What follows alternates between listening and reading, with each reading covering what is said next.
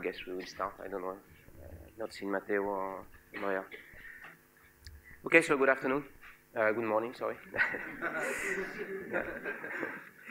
So good morning to everyone.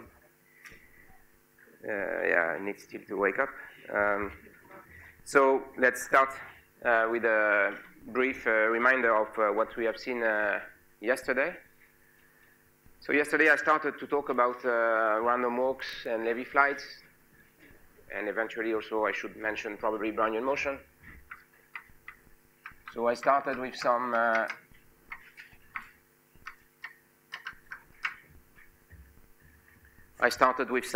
definitions and mainly discussing this model, very simple Markov model, where you just have this discrete time random walk. And so that means that at each time step, you just draw a random variable, eta n, and you just perform a jump of size eta n. Okay? And this eta is just drawn from some symmetric distribution, which I chose here to be symmetric for the sake of simplicity. And then I started to discuss this Green's function, which is the basic object that you would like to compute here, which is basically the probability or the probability density, in fact, to arrive at x starting from x naught after n steps. Okay, so this is this quantity here. I derived this an equation for it, which is a recursion, eventually, which turns out to be a recursion relation for this quantity, which is this forward or backward Kolmogorov equation. And eventually, you can solve it explicitly for any jump distribution P of eta, which is probably something that you knew. And then I moved to the real object that I want to study here, which is the survival probability. Namely, you will see that it actually plays a very important role when we will study the extreme statistics of this random walk.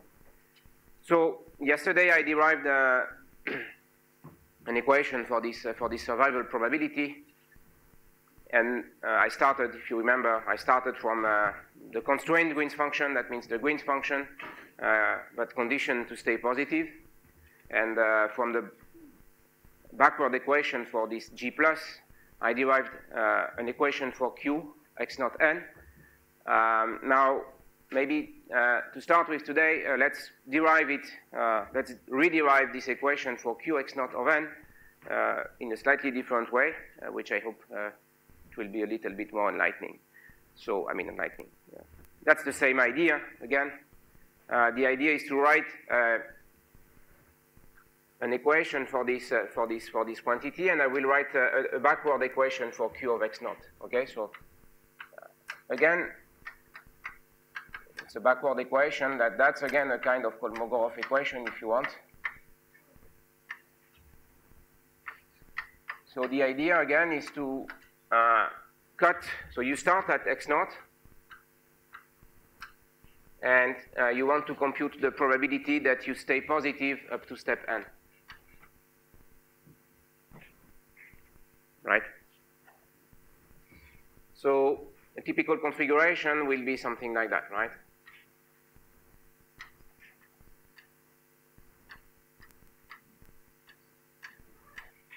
And so here, you don't care too much, you don't care at all, in fact, about where you end up. So you need to sum over all the possible endpoints here. Now, to derive an equation for this Q of x naught n, it's quite useful to think about it, to think about this trajectory as being consisting of a first step and n minus one steps here. So you have one step here and n minus one step there.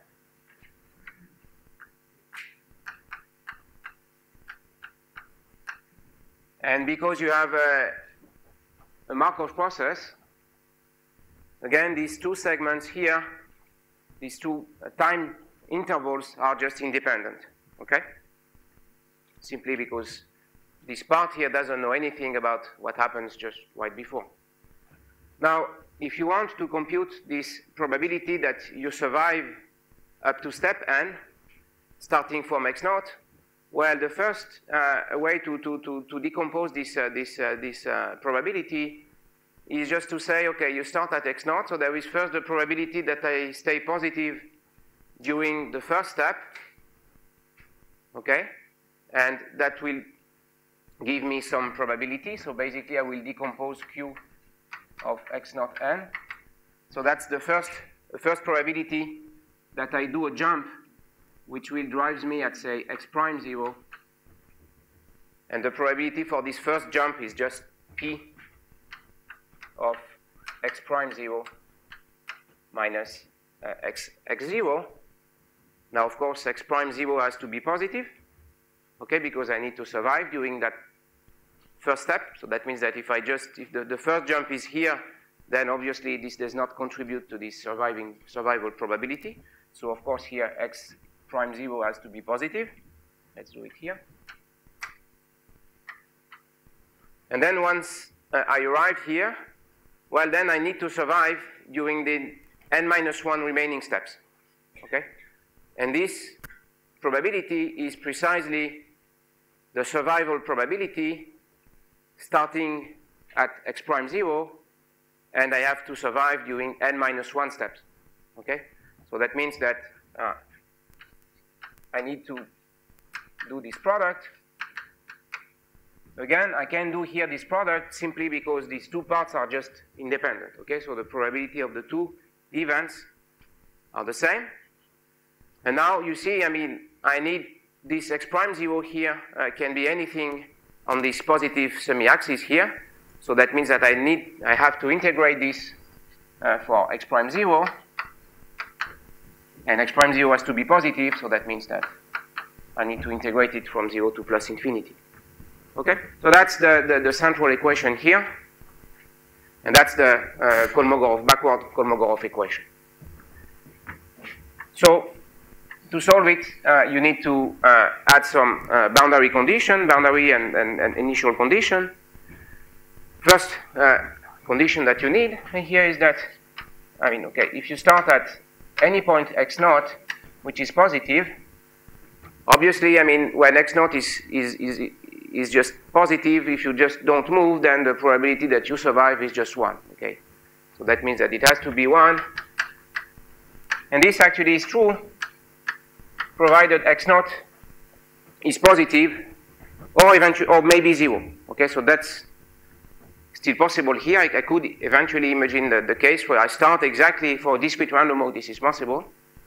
I start at 0, and then I ask what's the probability that I survive up to step n. This will not be possible, in fact.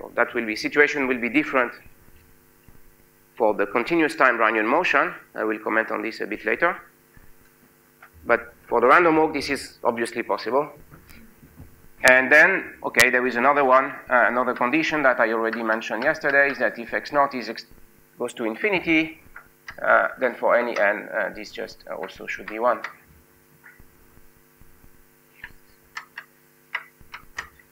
Okay, so now I would like to solve this equation.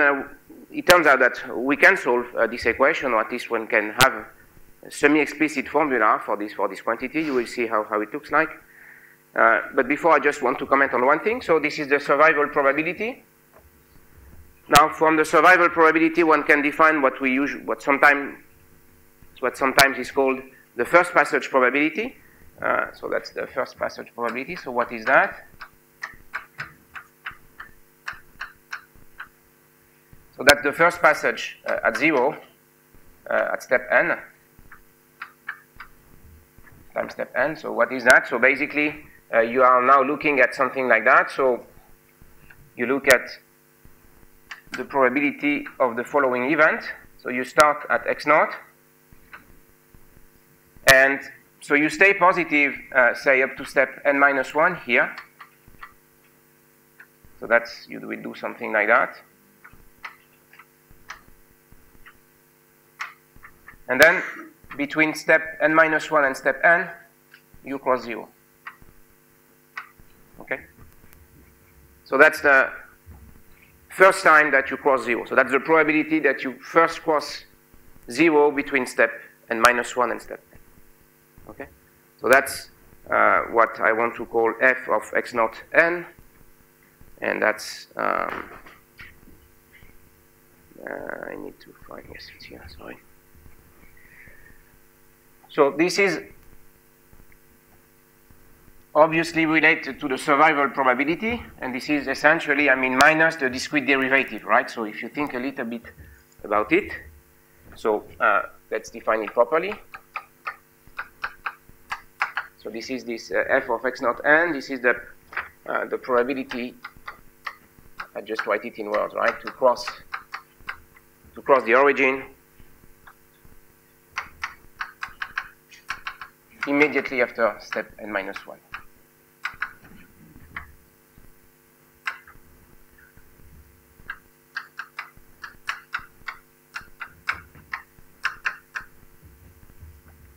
Right. So again, as I said, if you think a little bit about it,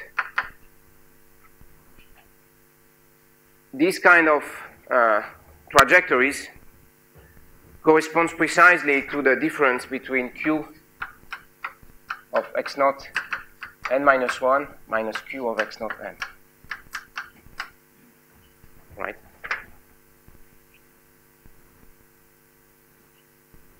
So if you compare the probability that you survive up to step n and the probability that you survive up to step n minus 1, then the difference are precisely the number of trajectories that have crossed 0 between n minus 1 and n. Okay, so that's, again, minus the discrete derivative. Is that clear? You need to think a bit about it, but that should be pretty obvious. Okay, so maybe first thing to do is to try to see what happens for Brownian motion, okay? So that means, how can I solve this equation if I make the same Brownian scaling limit that I was doing yesterday, right? So basically, that means that I will consider the case where the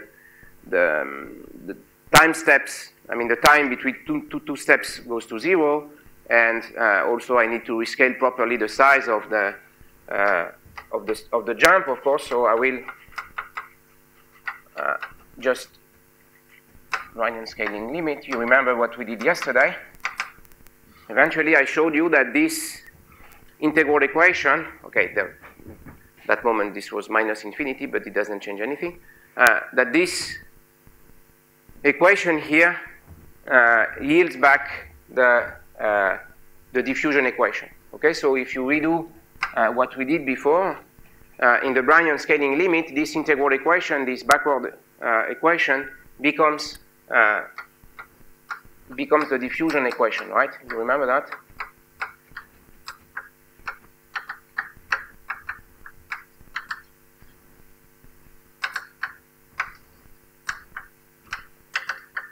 So I did that in detail yesterday, so I will not redo it today.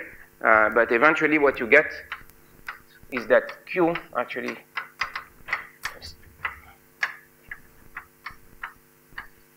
in the continuum limit satisfies this equation. Okay, so I have basically some function Q of x naught t in that case. Okay, so Q of x naught n becomes in the continuum limit Q of x naught t, and you get this equation. Yes? Yeah, I don't have it actually. So I guess Erika will bring it. And so it's, again, that you agree, I mean, that's, I will not rederive it because this is exactly what I did yesterday. Now, still there is a difference here. There is some difference because of the boundary conditions.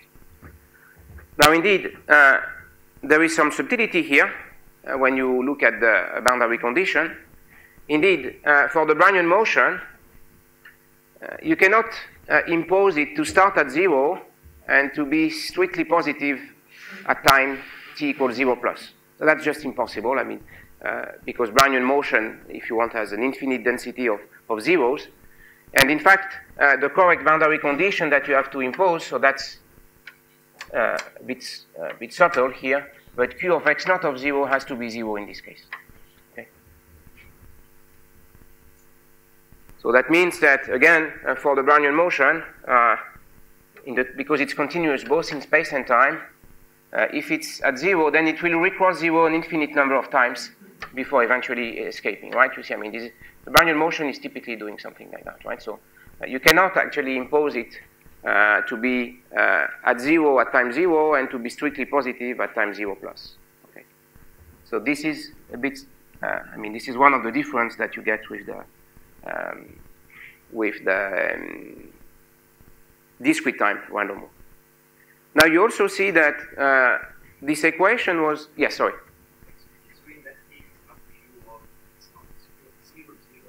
Yes, excuse me. Thank you. And in fact, okay, I can actually be even, if you start exactly, I mean, it's not only at t equals 0, but it's true actually for all time, of course. Right? So you see, I mean, that this is basically the same equation so the equation itself is the same as yesterday. So when I looked at the propagator, I showed you that it satisfies this diffusion equation, and that's why eventually it has this Gaussian form. But it has the Gaussian form that we know because there was a specific boundary condition that it was basically a delta function at t equals 0. Okay, because for the Green's function, you say, okay, what is the probability that I start at x naught and arrive at x at time t? So that means what's the probability that I arrive at x given that I was at x naught at time t equals 0? So obviously, at time t equals 0, the Green's function has to be a delta function, delta of x minus x naught. Okay.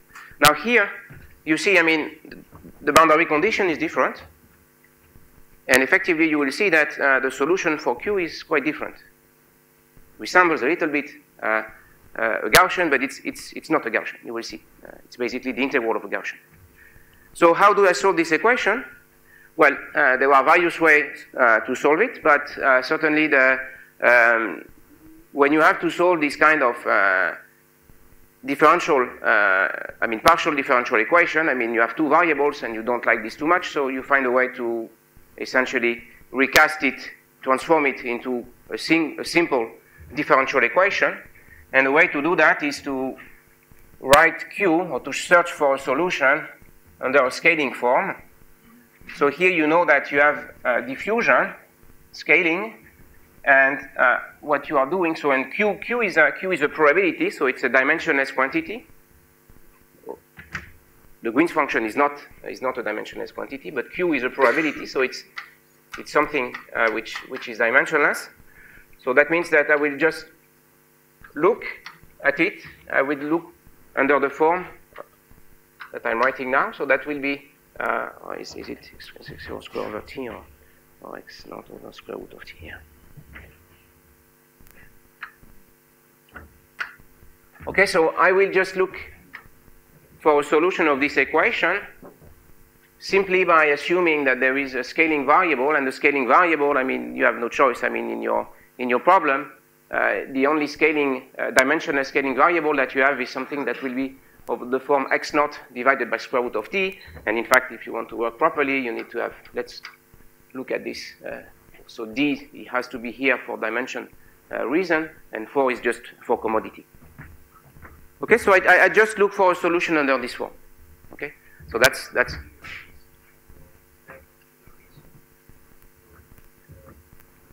for well, no, there is no special. I mean, in principle, there is no special reason, except that you know that here, if you look at your Brownian motion, the Brownian motion itself is scale invariant, right? So that means that you know that basically when you look at the Brownian motion on a time interval 0 square root of t, say it like this. So if I look at typical trajectories, say a Brownian motion up to step up to time t, then basically that should be equivalent to look at xt over square root of t on the unit time interval. Okay. So that means that if you look at this quantity, x of t divided by square root of t, then that should be equivalent in law to the Brownian motion on 0, 1. That's what I'm saying.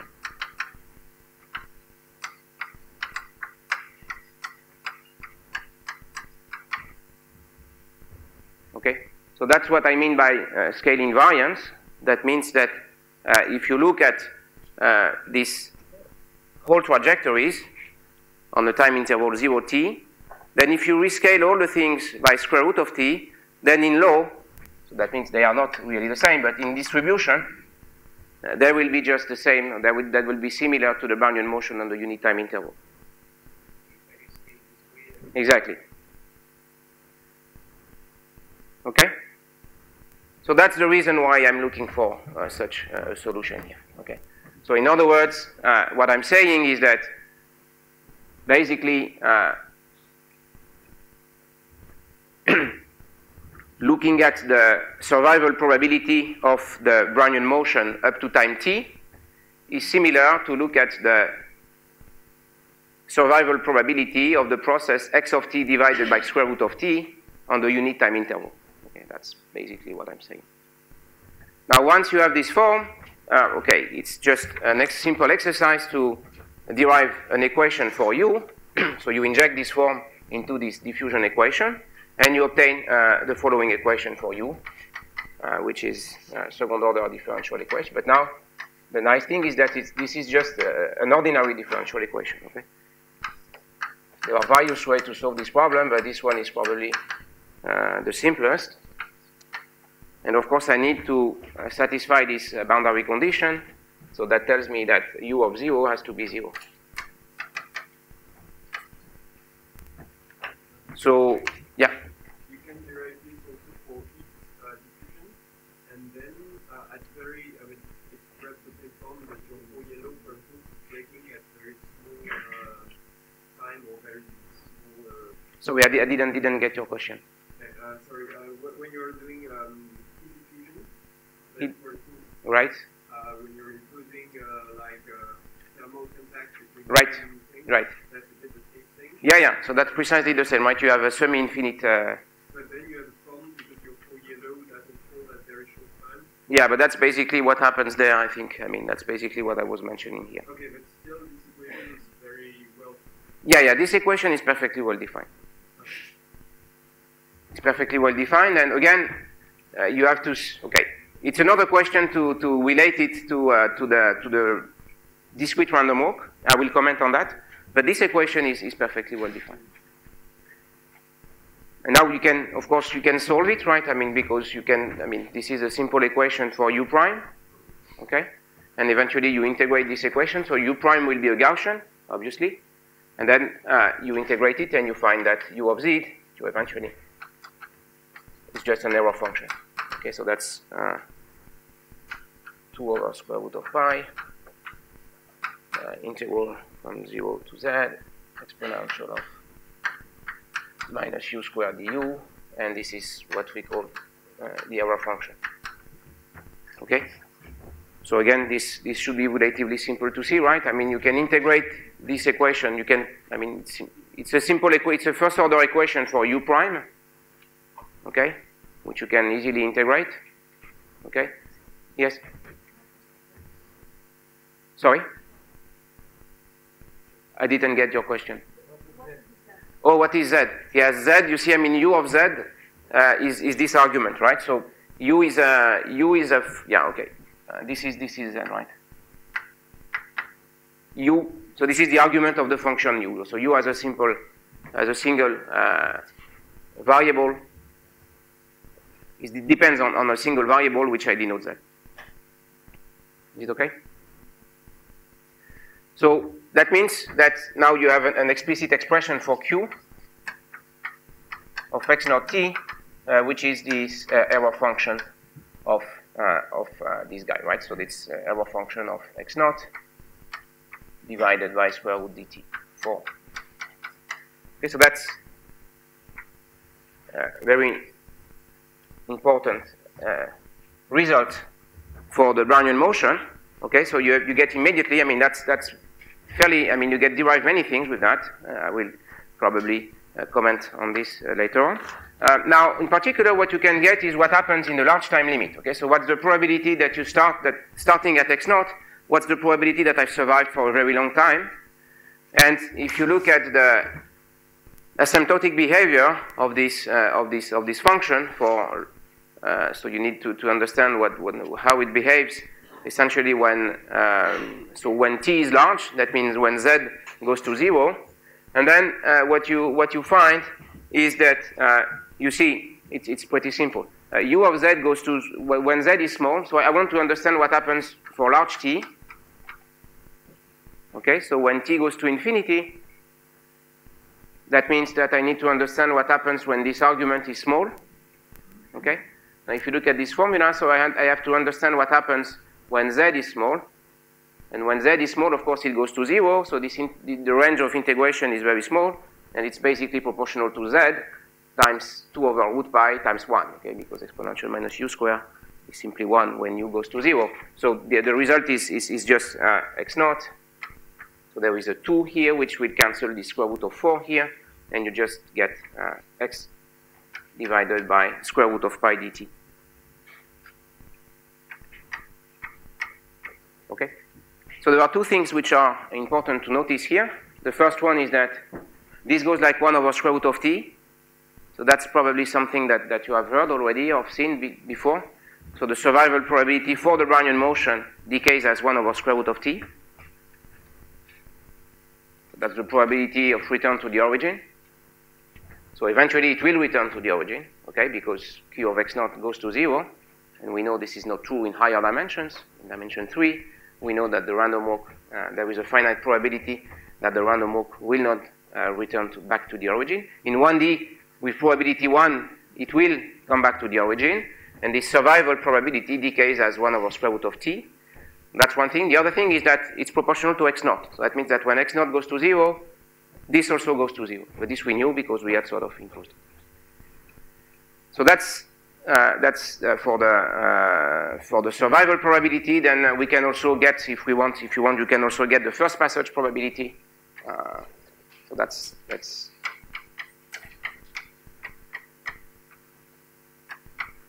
So what's the probability that I start at x naught, and what's the probability that I cross 0 for the first time at time t? So that's just the minus the derivative of q. I don't know if it's not anymore on the blackboard, but this is just minus dq dx naught. And this derivative, this one is just a Gaussian, okay? So let's write it explicitly. This is just x naught divided by 4 pi dt cube exponential of minus x naught square divided by 4 dt. Now, of course, if you look at the large time behavior of that, it's basically the time derivative minus the time derivative of this guy, and this decays as 1 over t to the power 3 by 2. Okay? So that's, okay, I just write it here. Probably, I'm not sure you can see it here.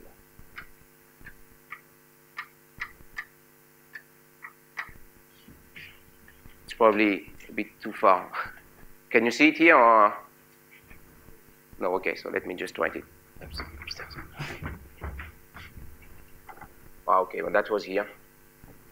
So that's this guy, right? So it's minus this derivative.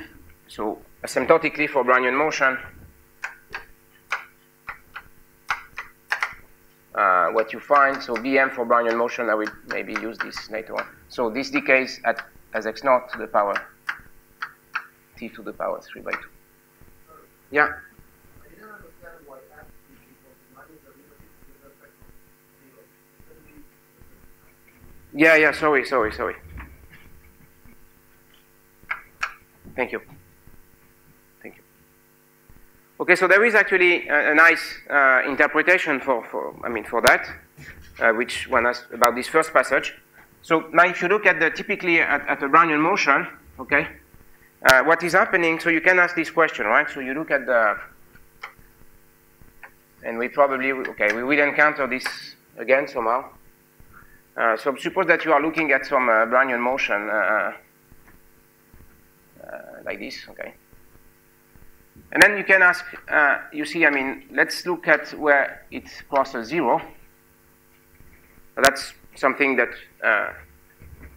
can be relevant in many cases. I mean, you would like to understand these time intervals there. Okay, so if you look at these time intervals here, so you would have, say, a first one here, tau 1, type tau 2, and say tau 3. So what it says, I mean, this formula tells you is that these tau i's here, these are random variables, okay? And if you look at basically the distribution of these tau i's is basically this quantity here, okay? And in particular, if you look at the tail of the PDF,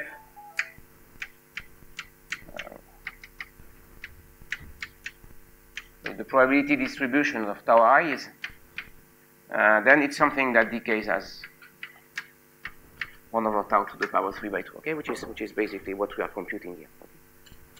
That's basically what we are computing with that. Okay, it's the probability that since you are here, okay, that there could be here even a tau 0 here.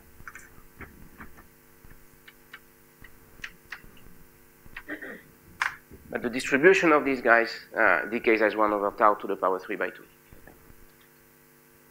There is a very nice property in addition for Brownian motion is that these tau i's actually turns out to be independent. Okay. They constitute what is called a renewal process. Okay. I will probably comment more on that when I will talk about the records. Okay, so that means that essentially for the Brownian motion, of course, we have a fairly simple expression for this quantity. Now, let's come back to our initial problem, which was to understand what happens for the discrete time random walk. Okay, so for a discrete time random walk, I need to solve the full equation that I showed before, which is this backward equation, and this, of course, is much more complicated. Yes. And can you extend this method to other not Brownian motion, but other distribution techniques? Well, you mean which method? Yes, so in principle, this, okay, what you can extend, I mean, this method can be extended, well, as I said a bit yesterday, if you have some Brownian motion, so for instance here it was very simple. It's very simple because I don't have any potential, right? But I don't have any drift. But you could imagine that your particle, instead of evolving in a free landscape, it evolves in a given potential. And then this can be adapted. You can write, okay, but you can write basically the equivalent of of this diffusion equation with some potential, and then you can write try to solve this Kolmogorov equation, and this can be done for a wide collection of systems. So it can be adapted to many situations, but of course, if you leave this again, I mean, this works very well for Brownian type of diffusion, right? Because if you don't have this Brownian limit, then as we discussed briefly yesterday, then you end up with this fractional type of operators, and this becomes a mess. But for all these all the systems that have a nice Brownian limit, yeah, you can actually extend it quite. Yeah, it's a very powerful method to compute these persistence properties. So you need two things. I mean, yeah, you need to have. Yeah, you need two things. In fact, Brownian scaling, and also you need some Markov property, right? Because otherwise you cannot write the equivalent of the. But this backward Fokker-Planck equation actually is something that we have used a lot. I mean, so we wrote a few years ago. We wrote a big review on this problem. I think you probably received the reference to it. I could give it to you if you want. So now we want to do a much harder thing, which is to solve this equation in the discrete setting. So solving this is extremely difficult, and I will probably not show you all the details, but I want to show you the result. And later on, we will see that we can actually use the formula. Okay, so let's see how it works, and let's try to to analyze it. So this is called Pollack-Spitzer formula.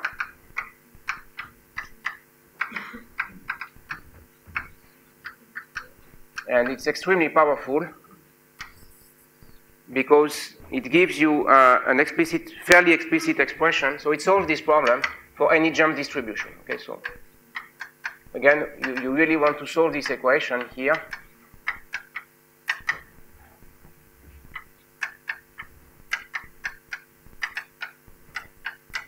So, and provided that you have this, now again, you are back to this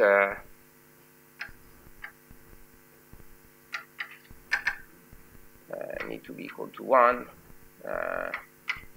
for x naught, yeah, okay.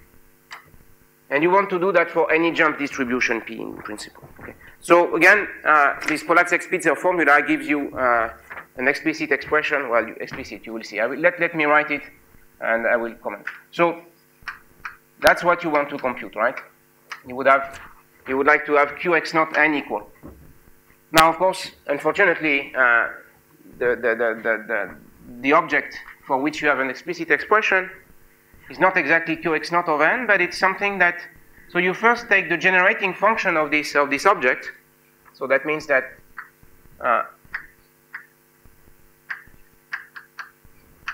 So you take this generating function, okay? So if you know this quantity, in principle, you cannot, you can recover Q. Yes?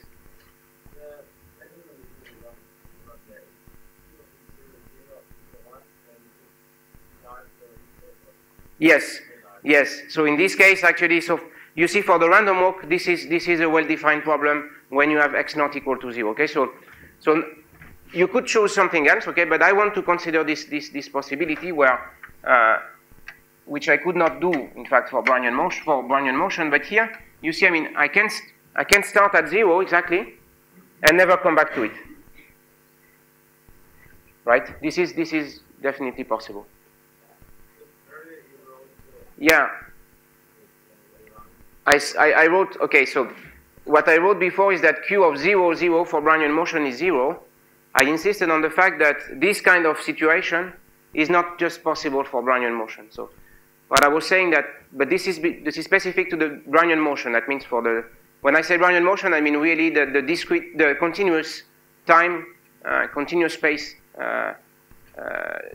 process, while here I'm looking at the discrete time random walk. Now for Brownian motion, what I said is that you cannot be exactly at 0 at t equals 0 and be strictly positive right after. This is just impossible.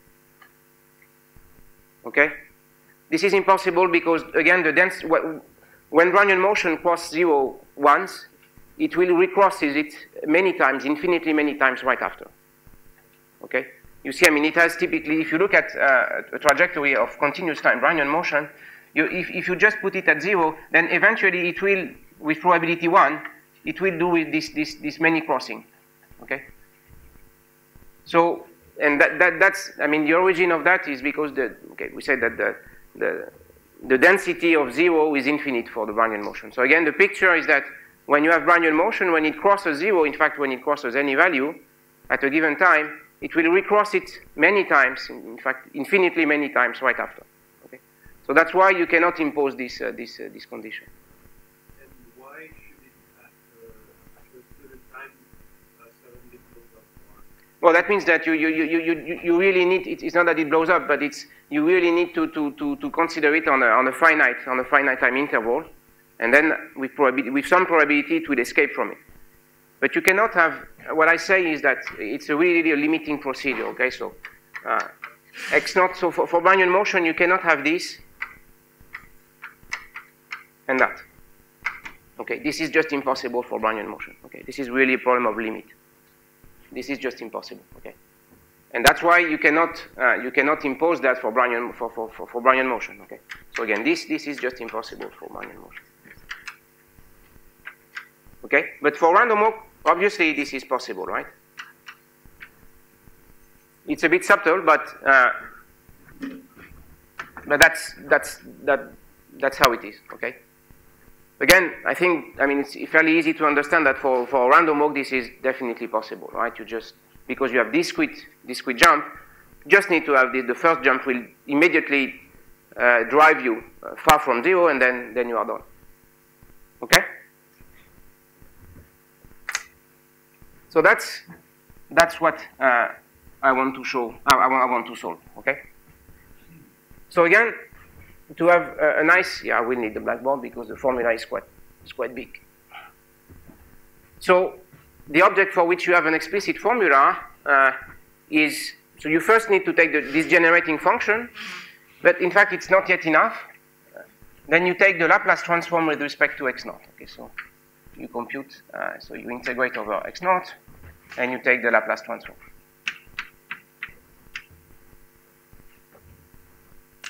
Okay, so I'm doing two operations. Okay, so I'm taking the generating function with respect to time and the Laplace transform with respect to x naught, and this quantity has a completely explicit expression. And let me write it. So you will probably find it a bit. Probably you have never seen this formula.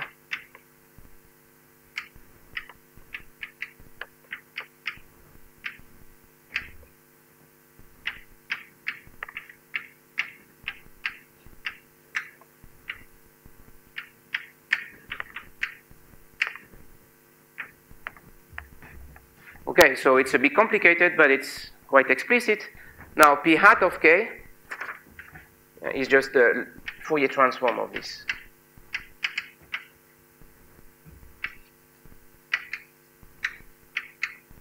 So the very nice thing is that this is true.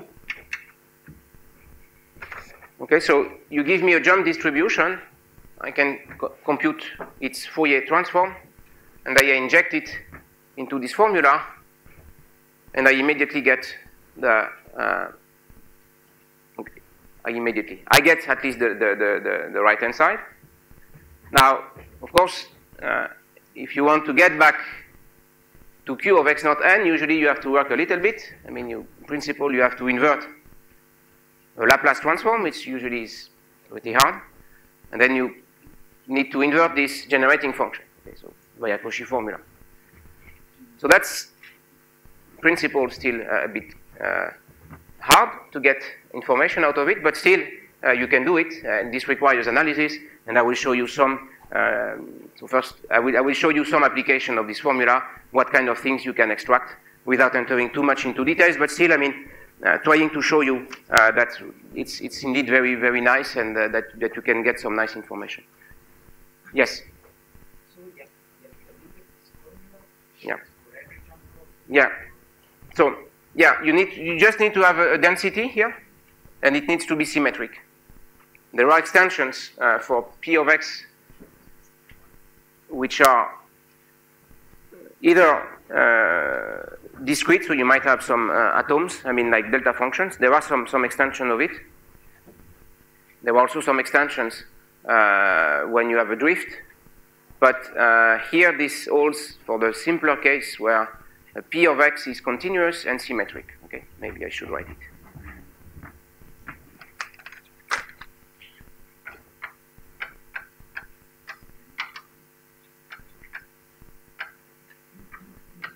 So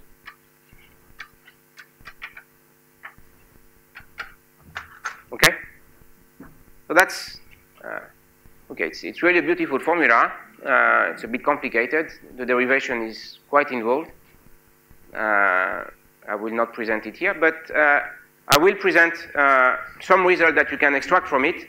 And the first one, and I think maybe the nicest one, is what is called under the name of the Spahr-Andersen formula. It turns out that, so what is this Spahr-Andersen? Yeah. Lambda is not lambda.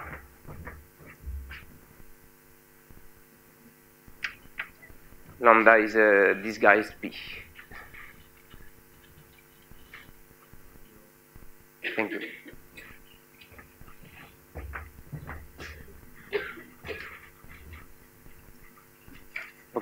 So P, so again, I have this S, which is basically the conjugate, which conjugated with respect to N, so it enters only here and there. And P is the Laplace parameter associated to X naught, and indeed it enters here and there.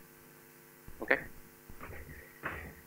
So now I want to derive this Sparre-Andersen formula. So Sparre-Andersen actually is a single name.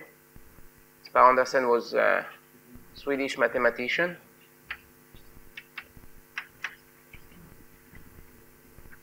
And he had actually derived, before this Pollaczek-Spitzer formula, so this is a formula from roughly from the 60s, 70s. Sparre-Andersen actually had a series of wonderful results which he obtained more in the 50s, and this one that I will present here was obtained in 54, but he had, I mean, he was really a great mathematician. He obtained a lot of nice results for this random walk, concrete results.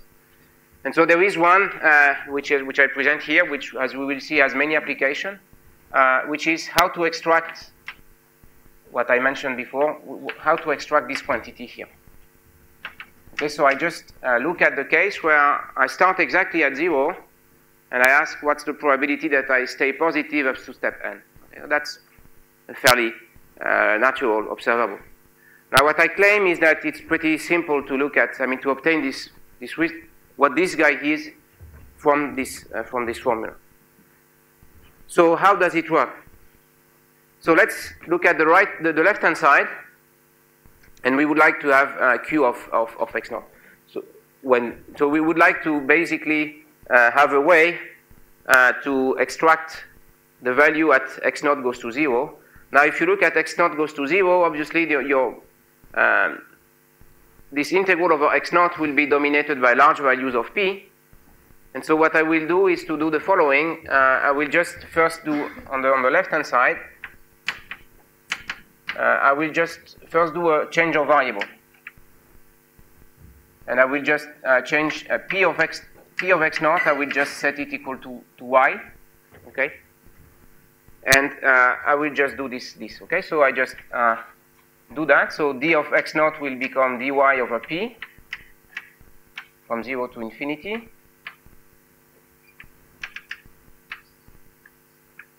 And now X naught is Y over P times n, s to the n. And now I have exponential simply minus y. Okay, so I didn't do anything except this change of variable. And now what I do is I take the limit when P goes to infinity. Okay, so if I take P goes to infinity, you see that this will go to Q0n, which is the quantity that I am after. So if I look at this quantity when P goes to infinity, okay, it's not really a limit, but essentially I will get 1 over P times this integral over Y. So I will just take this exponential here, I will just take it here. And then I have this sum here from 0 to n, Q of 0n, s to the n. Okay? Again, I mean, I assume that there is a good limit for this guy. So that will converge to Q of 0n, and I will simply have a 1 over P. Now you see that the integral over Y is very simple, okay? It's just 1. And so basically the left-hand side is just 1 over P times the generating function of the object I am after.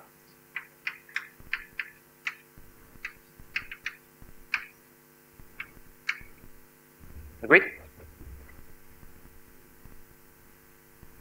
You don't like it? So you're submitting 2 times the most? Yeah, no, I mean, I'm not a mathematician. I mean, okay. I assume that I can do that, okay. And, okay. I assume, of course, that I can do that. I mean, this series here, I mean, you see, I mean, they converge extremely rapidly, right? Yeah. So, I mean, if you really want to put the epsilons here, it's very simple. I mean, there's no. Actually, you can even show that the absolute convergence. So you are really everything is under control. So you have this, and so that's the left-hand side. Now, if you look at the right-hand side, so that means I want to look at what happens in the large P limit on the right-hand side. Okay. So here, this is what it is. This is 1 over P square root of 1 minus S. But here you see, I mean, when P is very large, this guy will behave like 1 over P square. And this one behaves like P. So P divided by P square is 1 over P. And when P goes to infinity, this is just 0. So basically, in the large P limit, this is just 1. Okay, very simple. Okay, so if I look at the right-hand side,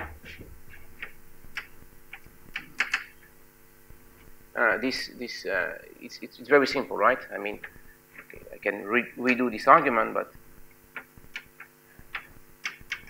again, this just is basically minus P divided by P, and the leading term will be P squared there. Okay, so that's essentially, okay, let's write it like explicitly.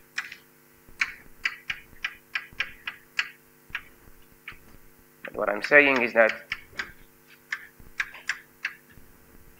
okay, so this is just P divided by P squared. This is just 1 over P. So what I'm saying is that this just goes to 1 as P goes to plus infinity. Okay? So that means that the right-hand side just converges to 1 over P square root 1 minus S.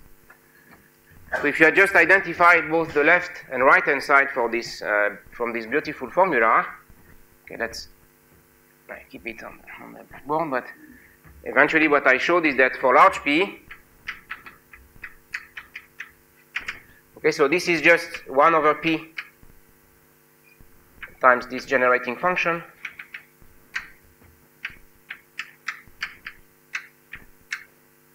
And here this is just 1 over P square root of 1 minus S.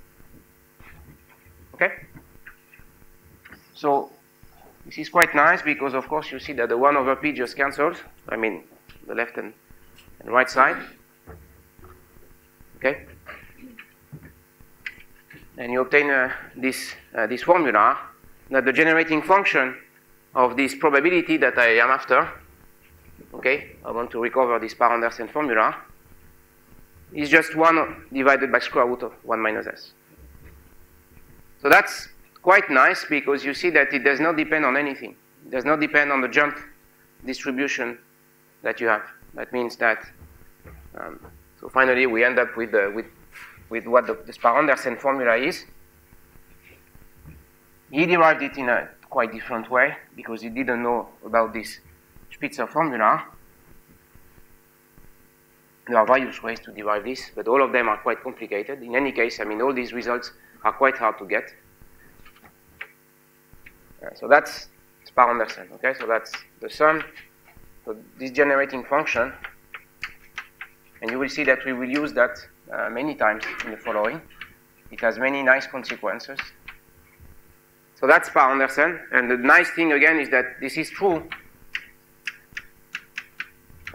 for any jump distribution, okay? So for any P of eta, which is symmetric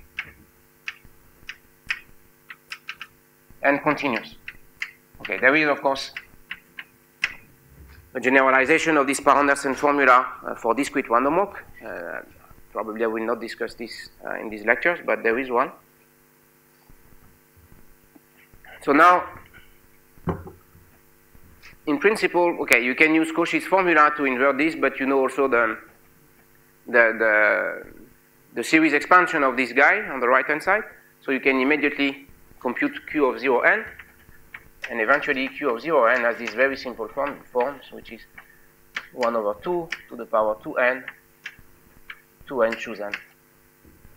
Okay, so you just invert this formula. Okay, so here I did not really invert it. I mean, I just supposed that I know the smallest expansion of this, and this gives you that.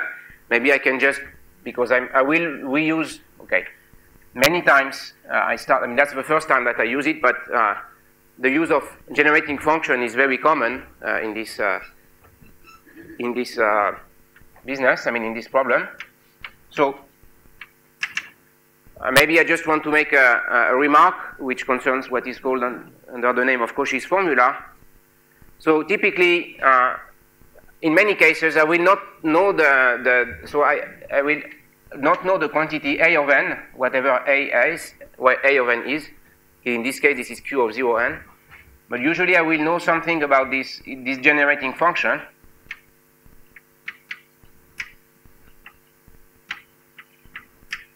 Okay. Now, when you have such a relation, so if I know A tilde of S, in principle, I can know A of n. And the way I compute A of n is via the Cauchy formula, right? So A of n will be, so that's an integral over the complex plane around 0. And I have to do this ds over 2 pi I s to the power n plus 1 A tilde of S. Okay, I guess you have seen this formula. So that's called Cauchy, right? This is due to Cauchy. It's basically a residue formula. So again, here you need so this means that you are integrating over a contour, which is around the origin. And you integrate counterclockwise. Okay, so that's this symbol. So here, of course, I can do that. But again, I know also the full expression for this. And so I have this very nice expression, which again, you see, is true for random walk, like if you have jumps which are Gaussians, but it's also true if you have power laws, it's true if you have heavy tails, it's true for any continuous and symmetric distribution. So it's extremely robust result.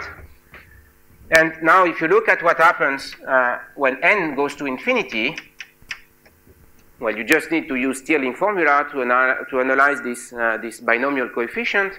And what you would find is that this actually decays like 1 over square root of pi n. Okay? So, when n is large, you see that you recover this 1 over square root of n behavior. So it's a bit similar. You remember when I looked at the Brownian motion. Brownian motion has this 1 over square root of t.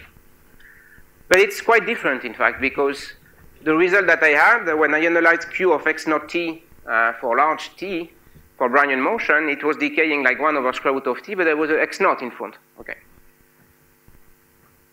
Instead here, I have no x naught. Okay, I just have a 1 if you want. And so that means that the origin of these two formulas actually are quite different. And okay, we recently wrote something about it. I could give you some reference, but it's quite subtle to understand the link between the both. But I want to emphasize really that this has nothing to do with what I showed you before. Okay, so this is not for the Brownian motion. This 1 over square root of n that you have here is not the 1 over square root of t that we had before. Okay, these are different observables. And now in particular, you see that this 1 over square root of n here holds again for Levy flights, for instance, which is I think quite remarkable. Okay, so these are nice results. And now that we are equipped with this Pollack-Sykes-Spitzer formula on the one hand, Spar-Andersen formula here, then we can do many things. And in particular, we can analyze in quite, in a detailed way, the extreme statistics for these random walks. So I will now find or show you some nice applications of this for the extreme value of time series, and namely the example of random walks and Levy flights. Okay, is that fine with this formula? Okay, so that again, basically everything that you want to compute about first passage, about extreme statistics, about records, is essentially included in this slide. Okay, it's quite involved formula, but many information is encoded there. Right. So let's move on then to this extreme statistics now. So let's see how to apply this formalism to extreme statistics, and in particular, I have talked a lot about survival probabilities, but at the moment I have not shown you any connection with extreme statistics. So I will start with that. Okay, so let's start with now really the extreme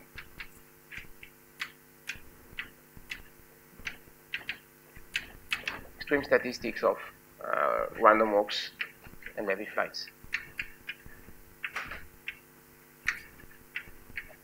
So again, I already emphasized that these are sets of strongly correlated variables, simply because if you look at the correlations between the two positions of a random walker, being the sum of random variables, they are actually quite correlated, and that's thus very nice examples where we can study this problem for strongly correlated systems. So again, I will just set up the problem one more time. So again, we have this. P of eta is symmetric and is continuous. Okay, P of eta is symmetric and continuous. And so now I want to look at this kind of trajectories. Yeah. So I have, say, a Brownian motion. Okay, it starts at some point, say here, and it does something like that.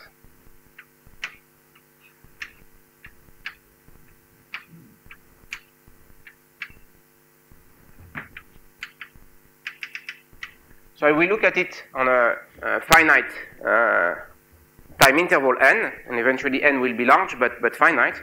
And what I am interested in is basically the highest value of this Brownian mode, of this random mode. Okay, so basically, I would like to say something about, say, this guy. Okay, so that's the maximum.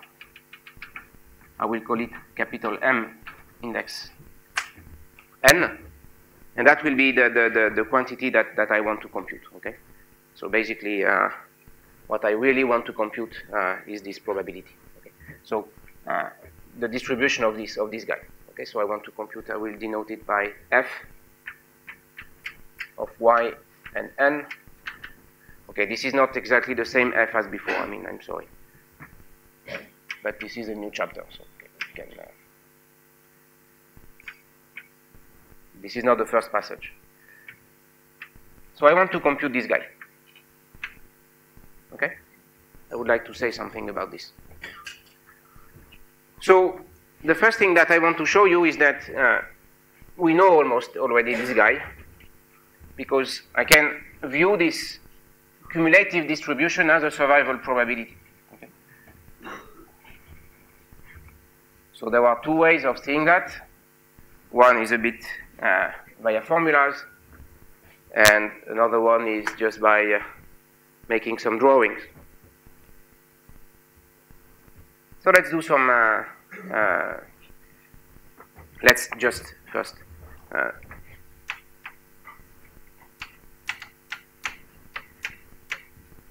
relation to survival probability.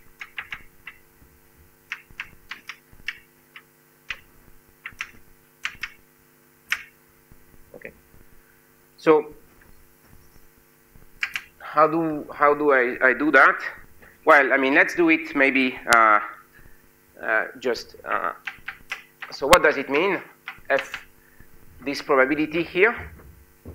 Well, the probability that the max is less than y is just the probability that all these guys are just below a certain value y.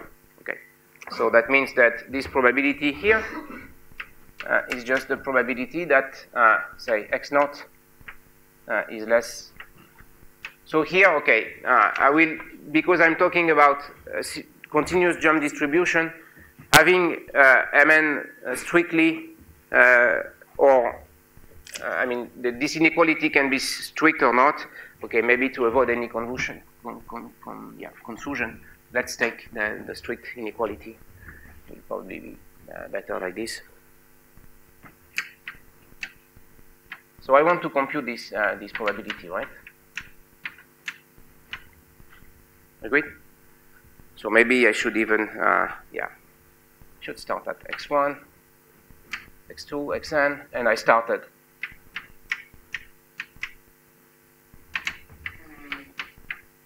starting at x naught, which of course has to be also smaller than y.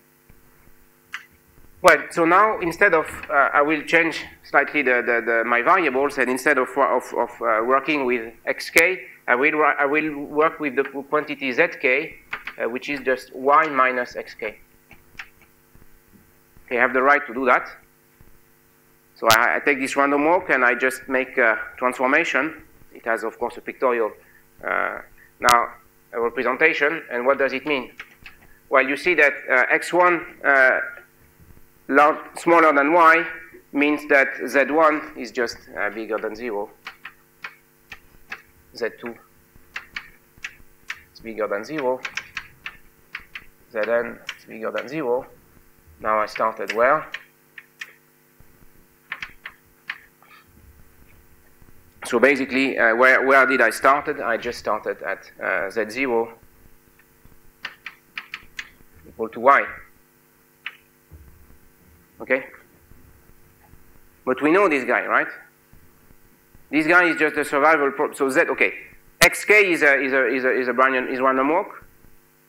So zk is obviously also a random walk. Okay, because it's just y minus xk. And so this probability here is just a survival probability, right? And that's the probability that I denoted before. This is just q of y. I start at y after n step. Well, that's the survival probability. And that's the same notation as before. Okay, so is that clear? Yeah. Yeah, because here okay, sorry. Let's start at, okay. This is the case indeed. I started at x naught equals 0. Yeah, thank you. Okay, well, there is, so I can, okay, maybe I just comment on that.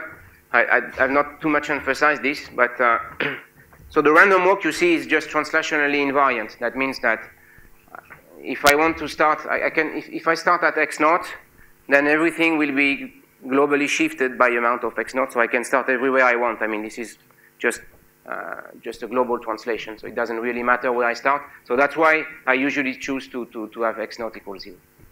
But okay, in general, I should have y minus x naught. Okay, so that's my survival probability. Now, of course, this has a fairly simple pictorial way of, it's pretty simple to understand what happens like that. So on the drawing, let me just look at the trajectories that indeed contribute to this probability. So typically, that will be something like that. Okay, so let's do it this way. So let's just want to illustrate these things which I did, but let's do it. Let's draw the correct picture. So I want to look at the trajectories basically that stay below a certain level y. Okay. So this is the typical trajectory that indeed contributes to that. And I wanted to compute the probability of such an event. Now I'm doing two things. First thing that I do is that I'm reverting this axis here. So this one, which is up, now will go down. So I just change the orientation. I'm just doing the same random walk, but I just orientating it like this. And I could even do it on the same, maybe because it will be probably more practical, easier. So what I do is that I just first change the orientation of the axis. Okay, first thing. And since the jumps are symmetric, this doesn't change anything. And then what I will do is just to shift the origin, and I will shift the origin here. Okay, so the origin which was 0 here, I change it, and now I take this here. Okay, so this is my new origin, and I have the right, of course, to do that.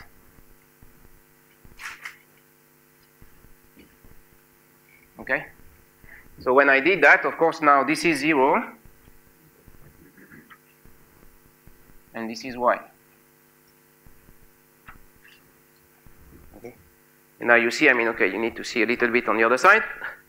The probability that I stayed below this line, while it's just translated into this probability that I start at y, but now I cannot cross this line here because this is the maximum, and the probability that you do not cross this line starting from y is precisely the survival probability. Okay, so that's just what I did here. Okay, when you do that, you do exactly what I did. Okay, you just reverse the axis. This is the minus sign, and you change the origin. This is this plus y. Okay, so this kind of drawing here, I mean, will be this kind of construction is actually extremely common in this random walk type of problems, and that's quite nice because that tells you immediately again that the cumulative distribution of the maximum is nothing else but the survival probability. And we have a nice formula for the survival probability. This is essentially this Pollack-Spitzer formula. So it's essentially it's done. I mean, in the sense that you have all the formulas at hand, and then you need to analyze them and play with them to extract some information. Okay, so is that clear to everyone? Yeah? So I want to show you a nice application of this identity here between the cumulative distribution of the maximum and the survival probability starting at y, which has to do with a search process, which is a kind of a simplified version of the Shmoluchowski problem, which is the following. So let me formulate it in a rather simple way. So it's a nice application of that. Application of this duality, if you want. So the problem is the following. So basically, you have you imagine that you have a target which sits at the origin. So it's a one-dimensional problem. It can be a reactant. It can be anything. I mean, something that you are. It's really a target that you are looking for. And to look for it, basically, you have a set of random walkers that are performing random walks, and eventually will touch this target. Okay, and once it touches this target, well, the target dies, if you want. Okay, so that's this problem where you have. So if I look at this, so I have some Brownian motion. So this is time. Okay, and I'm looking at some random walkers. So this is time t equals 0, okay? So I have a set of random walkers, okay? So they perform this kind of random walks, okay? So they can, of course, they can cross. They do this kind of things, okay? So they start at some position, say x1, initial state, x2, x3, x4. And at the origin, I have a target, okay? And this target is immobile, okay? So it doesn't move. So it has a fairly simple straight line, okay, in this thing. So that's my target. It's a target or it's a trap. I mean, and basically, the idea is that if one of these walkers touch this target, then you can imagine that there is some chemical reaction, for instance, that happens, and the target just disappears. Okay. There are various interpretations of this thing. Okay, so you have this capital N.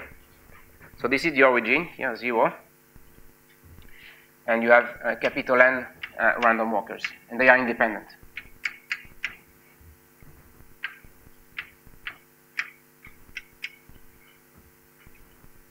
And what I want to compute is basically, so at some point the target will be found or will be touched by one of these walkers, and it will die. And of course this will happen at some random time. And I would like to say something about the probability of this random time. Okay, so that means that I will just define PS of t, which is the survival probability of the target.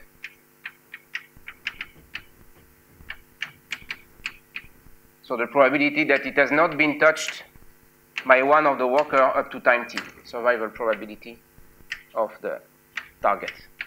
Not of the workers, but of the target, okay?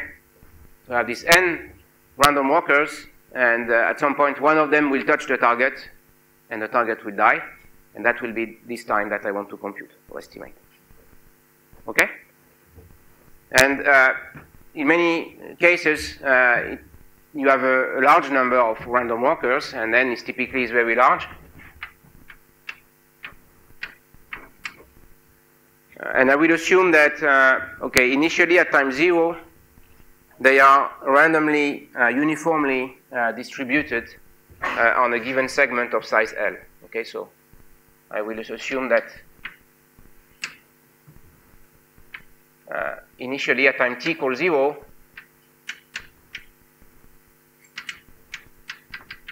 the workers are uniformly distributed.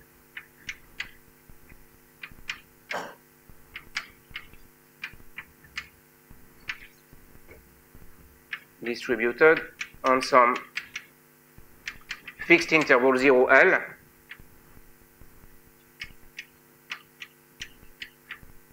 Okay, and I want to consider the limit that I briefly mentioned the other day. When n is large, L is large also, but the density is finite. Okay, so L is finite. Sorry, n is large, L is large, so that's a kind of, but the density is fixed. Okay, so density rho is fixed. Okay, I briefly mentioned this limit the other day.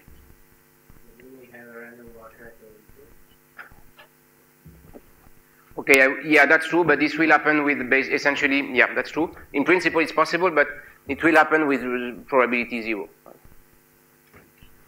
Right, because they are uniformly distributed, so I mean, it's clear that no one of them will be exactly at 0, right? I mean, if you take in that case, you would say that it immediately dies. Okay. So I want to compute that, and you will see that it's very nicely related to the maximum of some random walks. So why is it so? So let's write explicitly what this probability is, right? So the survival probability of the target up to time t.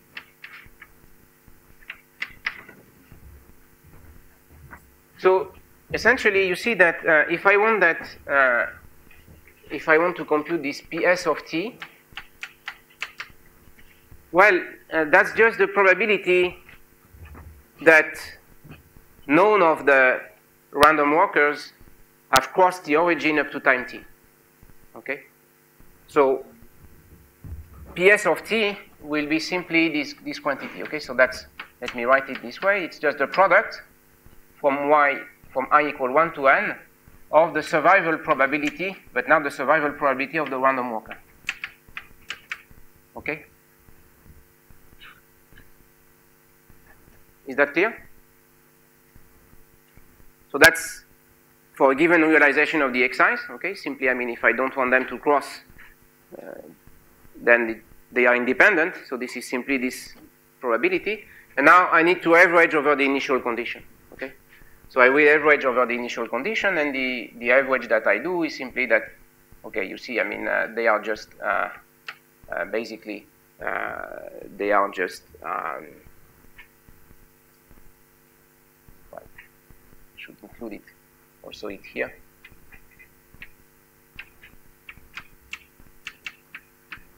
Okay, so I just average over the initial condition, and this is done with a uniform probability. Okay, so you agree that they are distributed over this. All of them are just uniformly distributed between 0 and L, and so that means that they are distributed. I mean, P of xi. Okay, let's do it this way if you want. I feel that you don't like this too much. From 0 to L, P of xi. d of xi, okay, so that's the distribution of the p of xi, and p of xi, okay, so in principle that should go even to plus infinity, and they are uniformly distributed, sorry, so p of x, maybe p is not, so p index x, so that's the initial position of the x, is basically is 1 over L if x is in the interval 0L and is 0 otherwise. Okay? Because they are uniformly distributed between 0 and L. Okay, so that's this 1 over L comes in. So eventually that's just that, right? So that's just, you see, they are all the same, they are independent and identically distributed. So this is again the product from I equal 1 to n of this 1 over L integral from 0 to L dxi q of xit. But again, they are just all the same. So that's again is simply this product. Okay, so that's yeah, that's just 1 over L integral from 0 to L dx q of xt to the power n. Okay? So now I want to take the large L and large n limit, and I will do a similar trick that we used before. You know, you remember probably that to get this large n limit, we would like to have something on the form 1 minus alpha over n. Okay? So I will just rewrite this in another way.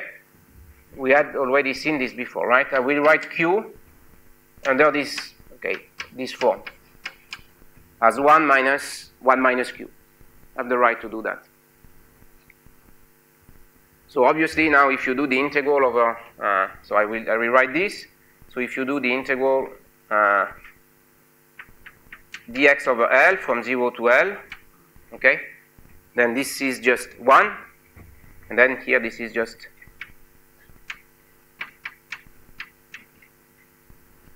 you agree? And I just inject this formula here. So now this is just 1 minus, say 1 over L that I displaced here, and I have this dx 1 minus q of xt to the power n. So now I claim that I'm ready to take the large n limit simply because I'm looking at, so what is fixed here is n over L, okay? So I can write 1 over L as rho over n, okay? Yes?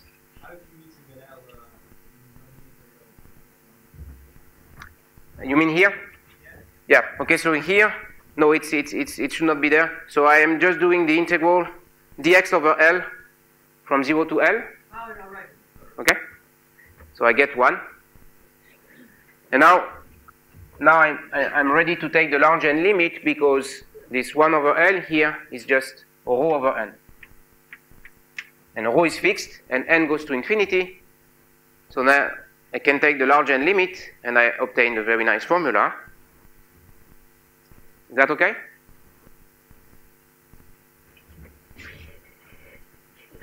Would better, okay, well, I guess you have understood what the model is. But I'm saying that now, okay, I can take the large n limit,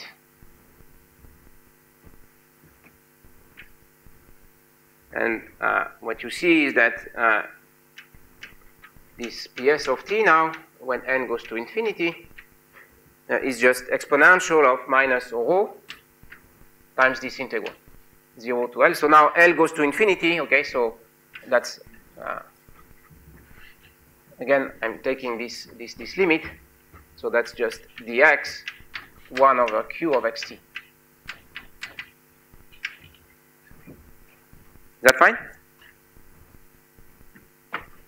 So now, this guy here, I could have done that, yeah, okay, I put a t, but okay, this can be a discrete time, right? I mean, I didn't do anything here. What I want to say here, or to show you, show you, that this is just the average value of the maximum after time t.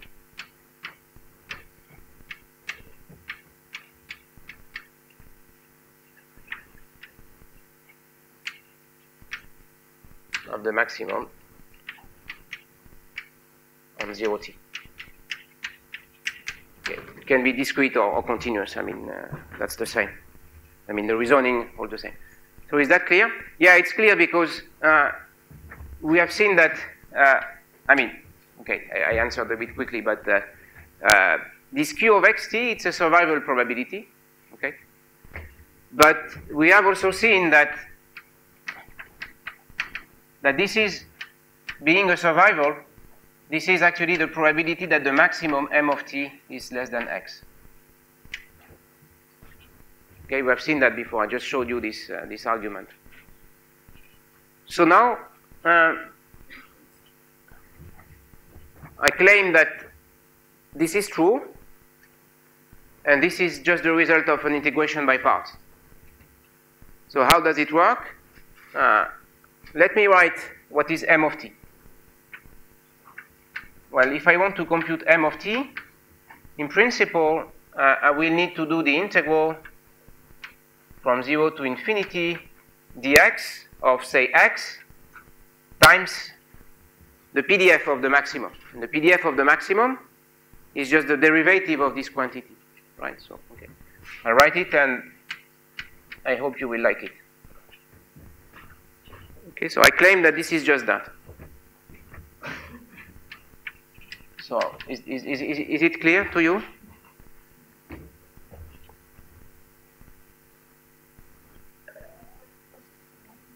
Exactly. That's just the first moment. Exactly. So that's the point. So Q of xt is a PDF, is a CDF, cumulative distribution. So the PDF is just dq dx. Okay? So dq dx is just the PDF, essentially the probability that m of t is equal to x up to dx. And then I just need, if I want to compute the average, I just need to compute the first moment of this distribution. Okay? So now you see, I mean, if you do it by parts, so if you do an integration by parts, you just immediately obtain that, right? So what I mean by that is that, so how do you do this by parts? So you will take u.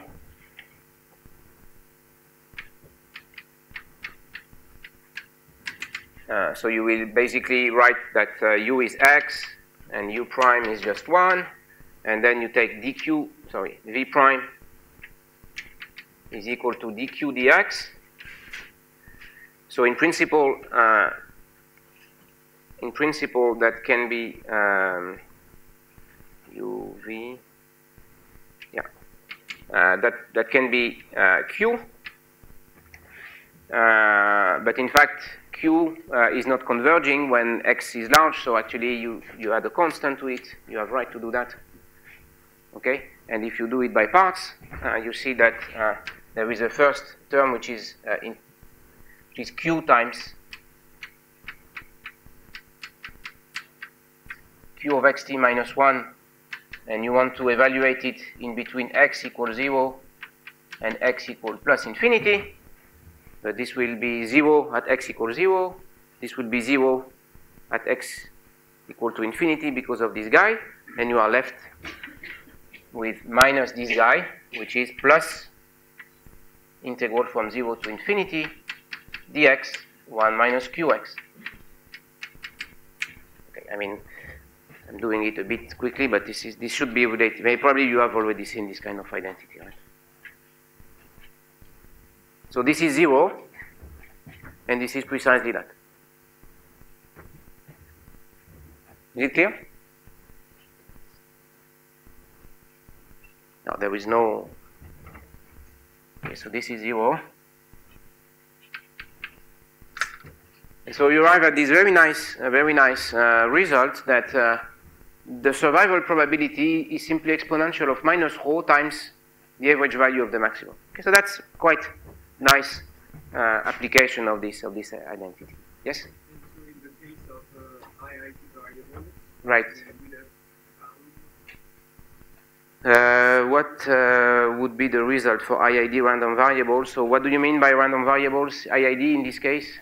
Because here, so we could have showed at the beginning, let's take the maximum, and the probability that the target survives is the maximum just not to touch the target.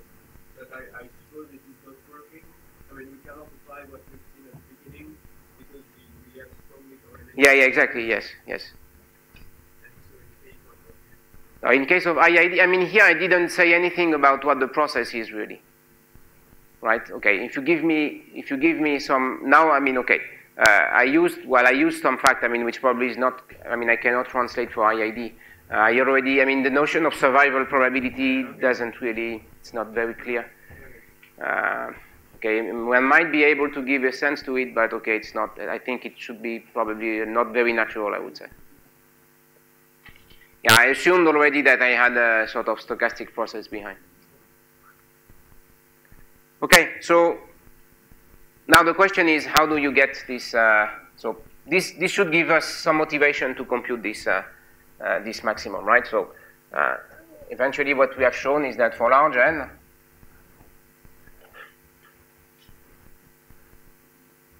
so question now is how do you get this m of t? So ps of t is exponential of minus rho m of t. Okay, so just a remark here.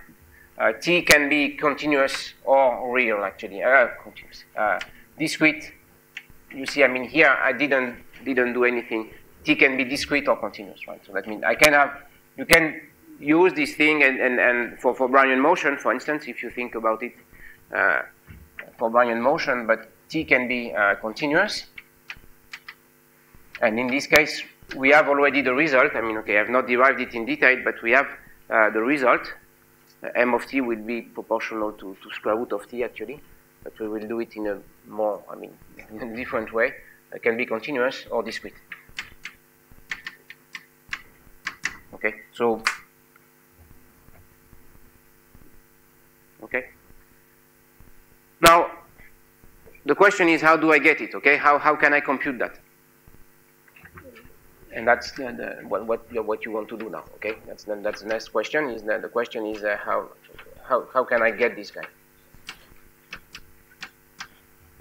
Well, in principle, we have many tools all the tools to get it. And as I said, everything in principle is contained in this Pollack-Spitzer formula. Okay. So let's try to play a little bit with this formula. I will, I guess, not show you all the details, but at least I want to show you a bit how one can get something out of it. Okay. So let's try to see. I want to show you how this information is contained in the Pollack-Spitzer that we have seen. Okay. So that will be the first. I mean, so that. We will see how we can compute computation of this guy. So now I will just I insist on having n here to insist on the fact that I have a discrete. Okay, so that means in this case t equal to n. Okay, and this will use the Pollack-Spitzer.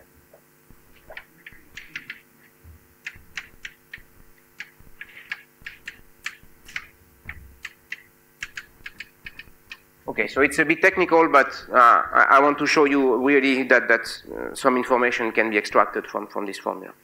So how does it work? I mean, it's relatively elementary, but one has to yeah.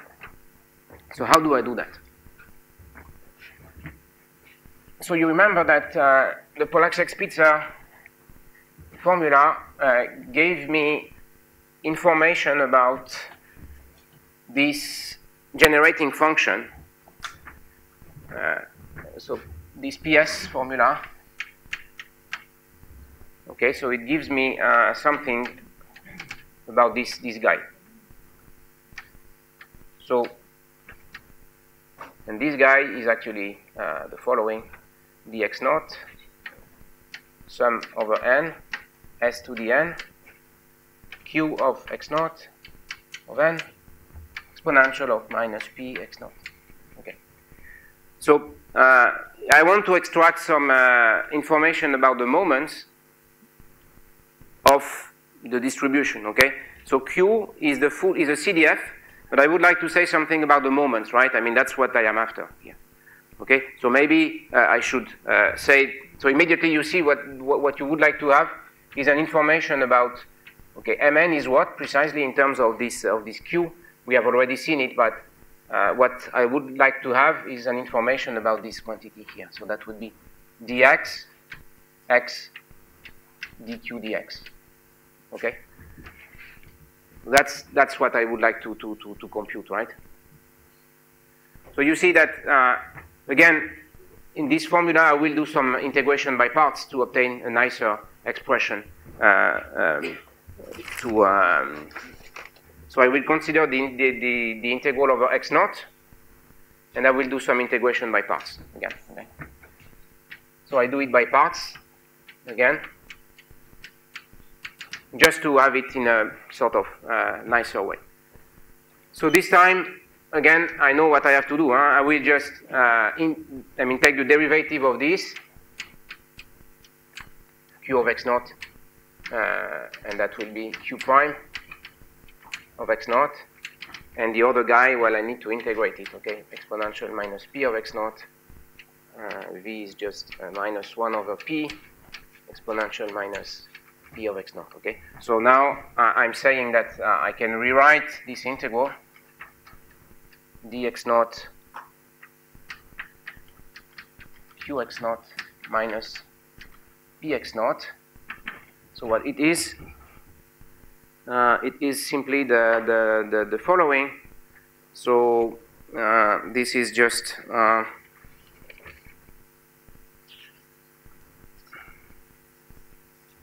yeah, why did I do that?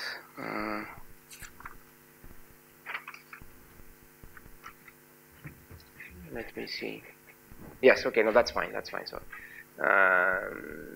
okay.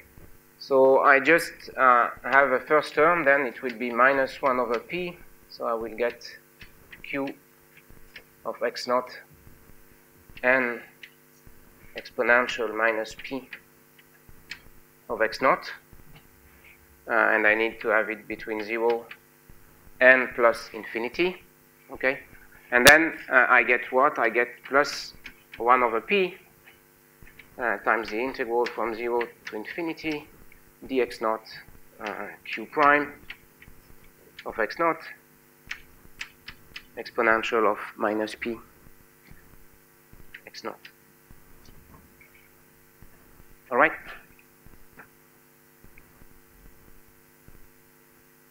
Okay, so now I just look at, so the value at plus infinity, but when x naught goes to plus infinity, this goes to 1 and this goes to 0, okay? And now here I have another term at 0. At 0, still it's, there is some non-trivial value, and this value is just 1 over p q of 0 n, okay?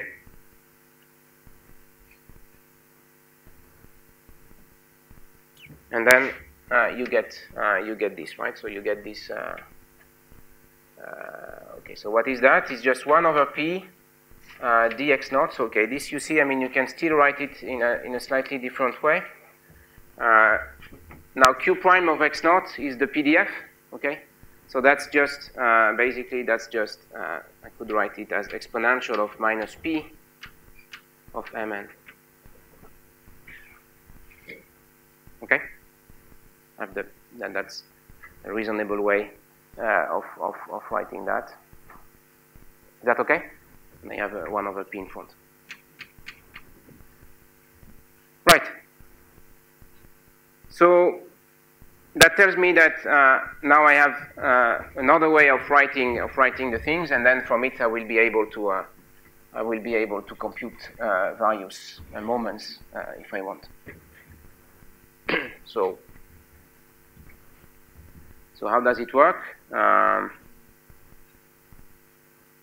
So it works in the following way. So I will have then that, so this guy, so Pollack-Spitzer, Okay, so I will I have to restore the sum here. Okay, so I will have a first term which is 1 over p sum from n equal to 0 to plus infinity q of 0 n s to the n. But this guy we know, right? This is the Spar-Anderson, and then I get another term from which I will be able to get the rest of the information, and this is simply exponential of minus p and n. Okay, and then of course I take the sum from n equal to 0 to plus infinity now s to the n. Okay, that's fine. So now Pollaczek-Spitzer tells me something about this whole thing, right? Because we know this has this form. So you see basically why I did that. Now, by expanding in powers of p, you will get all the moments of Mn. Okay, so if I start to expand this in powers of p, then you will see that I can generate all the moments. This is the generating function, right? So that's why I like it, because this is just a sum from k equal to 0 to plus infinity of minus 1 to the k, p to the k divided by factorial k of Mn to the k. Okay, so now I will just have to identify on the right-hand side, I will have to identify the powers of p's, and I will be able to read the moments that I am after. In fact, here I'm just looking at the first moment, so that will be pretty simple. But eventually, what you get is the following. So we know that this is equal to, from Pollaczek-Spitzer, we have this, and we know that this is equal to 1 over p, 1 over square root of 1 minus s, times this exponential. Okay, so that's, let me write it properly.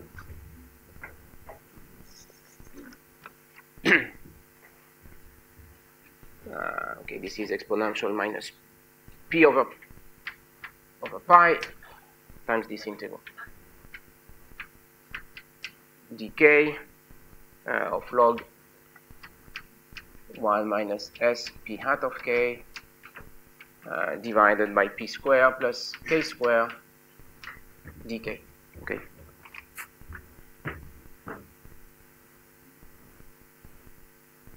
And that's fine. I already did the dk. Okay. So you see that the 1 over. So that's my formula. Nice. So now this guy I know. You remember, I mean, that's just the Spar-Anderson formula, and I can just simplify it by p. So now this is what I am after, so I will just write it in the following way. So I have the sum from n equal to 0 to plus infinity exponential minus p of Mn s to the n. And then this is equal to what? So what I claim, this is what we have computed before, right? I showed you this very nice Spar-Anderson formula. So it comes simply with a 1 over square root of 1 minus s. So you see that at the end of the day, well, the formula is not that bad. It's just this exponential, yeah, of minus p over pi, and then we have the sum integral dk log of 1 minus s p hat of k divided by p square plus k square, so that's the first in the exponential, and minus 1. Okay, so that's, of course, a little bit cumbersome, but what is nice is that now, in principle, I can get any moments that I want. Okay, so let me call this big function here phi of p and s. So what I claim is that I can get anything in terms of this. Yes?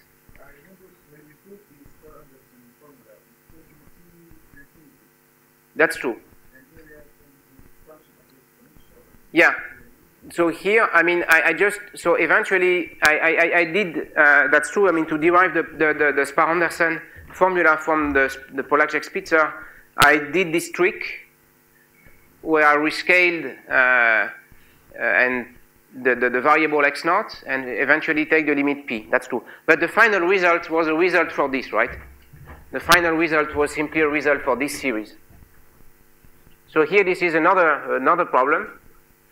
Okay, and I just used the formula for this quantity. There is no more p there if you want. Okay, is that fine?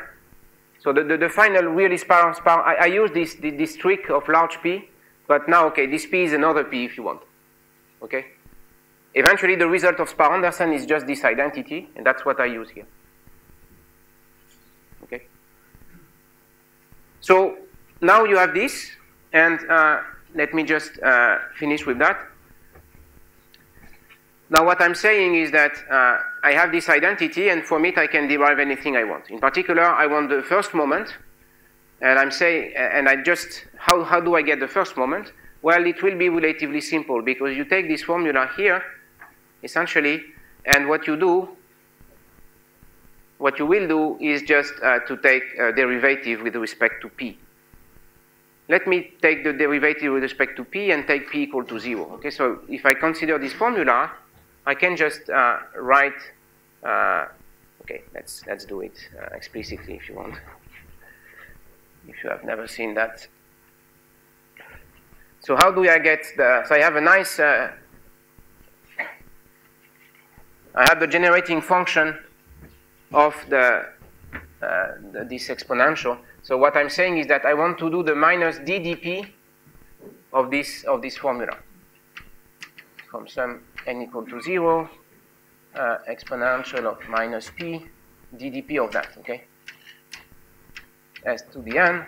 Now if I do ddp, well, it's pretty simple, right? I mean, this is just an integral, so that will be just the sum from n equal to 0, and I will get basically mn, exponential minus pmn, s to the n. Agreed? Okay, I assume that I can take the derivative under the sums, etc., etc. But now, if I take p equal to 0, well, then you are done, right? Because if I evaluate this at p equal to 0, that's evaluating this at p equal to 0, and that's just the generating function of what you are after.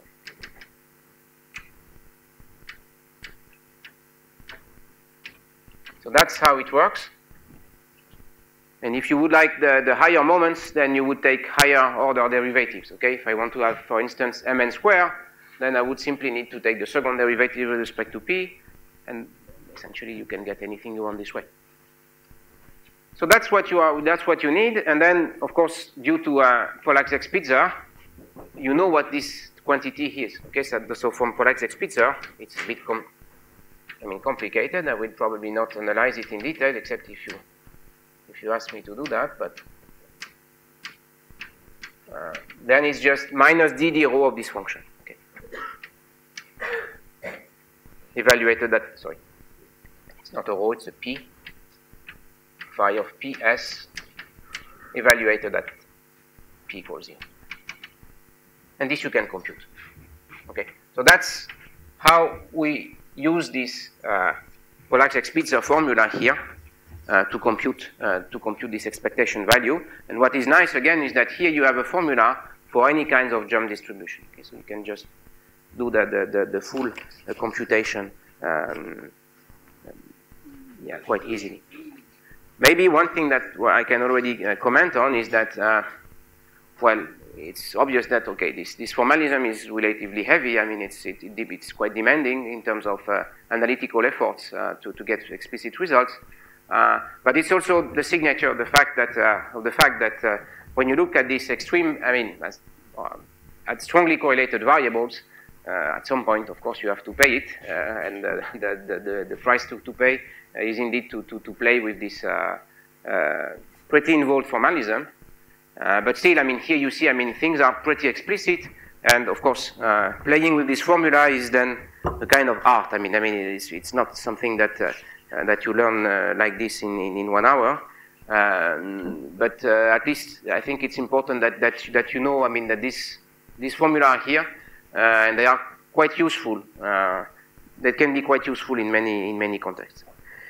Okay, so probably last time I will end up this, okay, I will not, if you wish, I mean, I could do the explicit computation of all that. I think I would just give you the main steps, and then we'll go to, I will discuss then the full distribution of the maximum, I mean, with mainly focusing, in fact, on the Brownian motion. And then actually I was thinking of the following. So initially my plan was like this. My initial plan was to treat these extreme value statistics for the random walks, and then I wanted to go to to discuss the record statistics. First for IID, and then for Brownian motion, and then I wanted at the end, I mean, to discuss some other examples where you can say something about the extreme statistics. So in some sense, coming back to extreme statistics for strongly correlated variables, and I wanted to discuss at the end these questions about RMT. But okay, after thinking a bit about it, maybe I thought that after finishing discussing the discussions of the extreme statistics for random walks, maybe I could just discuss the random matrix at that moment. I mean, making a little break with Brownian motion and random walks, maybe that will also be a bit of distraction. And then eventually I will come back to record statistics, which is sort of new subject somehow, new subject, partly disconnected to this. And so that would be my plan. So that means that I would like to shift maybe the random, some words about, I will not do a course on random matrix, of course. That would be just to show you some nice application of extreme value questions in RMT. So this is a quite limited subject. And I think it fits well in this discussion of extreme statistics of strongly correlated variables, and I thought maybe something that you would also find useful, I mean, for many of you, I guess. Random matrix, I mean, can be useful for many things. So I thought it's fair enough or interesting enough to do it after these things. What do you think? Does it sound okay? Okay, so I will do that then. So that means that next time I will finish to discuss a few things that we can extract from this Pollack's X-Pizza formula, and then I will start a bit on RMT.